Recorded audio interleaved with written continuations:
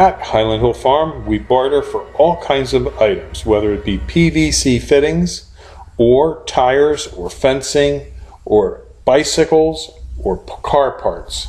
We will try and barter for what we need by using our trees and shrubs. And here's how we do it. When we want something, we create a YouTube video, and that video describes what we want to acquire through a barter. We then create a web page for the item that we want, and we embed the video from YouTube on that web page. Once we have our web page made and the embedded video on the web page created, we're now ready to start advertising on Craigslist.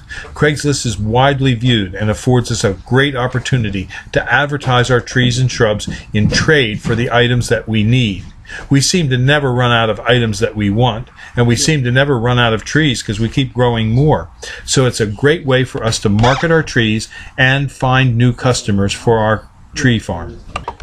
To give you an example, last year we were advertising a barter trade for people to come and hunt groundhogs on our property.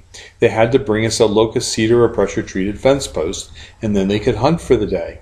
Well, we had a gentleman come down and he hunted a few times. He shot a few groundhogs and he was a real happy camper, went home with his groundhogs. But this year he came back and he just bought 15 of our Norway spruces, and we will be delivering and planting them in the next few days. So, though we advertised for a groundhog hunt, we ended up selling 15 trees to one person. Not bad for a barter.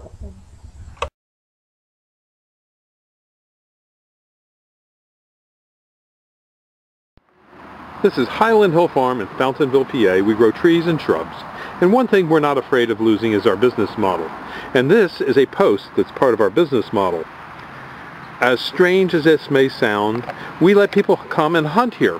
All we ask is they bring us a locust cedar or pressure-treated fence post, a 12-foot post, and then they can hunt for the day. The reason we do that is we want to protect our trees and shrubs from marauding deer. So we're building a deer fence on a bunch of different farms that we own, and people come and bring us a post and then they hunt for the day.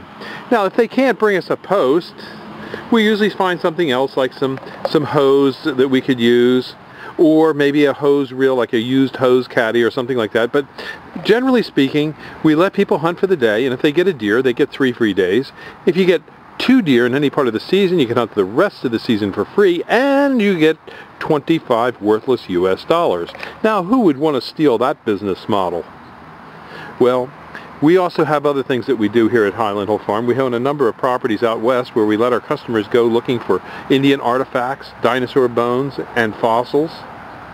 We also have places for people to come and go bird watching. And we also allow people to go hiking on our properties.